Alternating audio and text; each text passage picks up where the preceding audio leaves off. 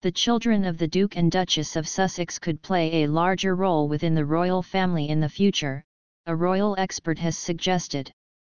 Prince Archie Harrison and Princess Lilibet Diana had new titles confirmed in March, when the palace allowed their children be styled as Prince and Princess going forward.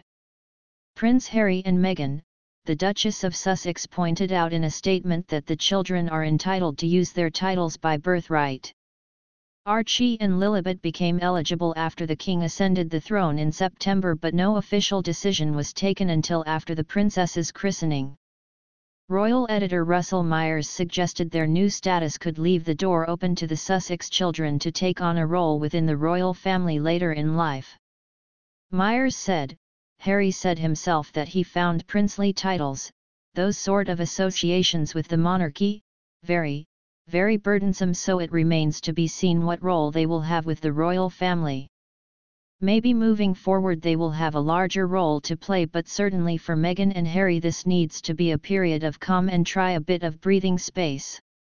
Speaking to Sky News Australia, the royal editor reiterated the inconsistency in the couple's decision to have Archie and Lilibet use the titles of Prince and Princess when they could have simply followed royal precedent. He said, "It's a complete contradiction that Harry and Meghan had, through members of their friendly media, said pretty much that they didn't want titles for the children.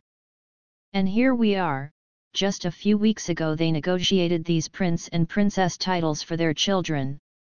Of course, they were entitled to those roles, but Harry and Meghan could have decided to go the other way. Members of the royal family, certainly Princess Anne, the Earl and Countess of Wessex, didn't choose those roles for their children. What does it mean for them?"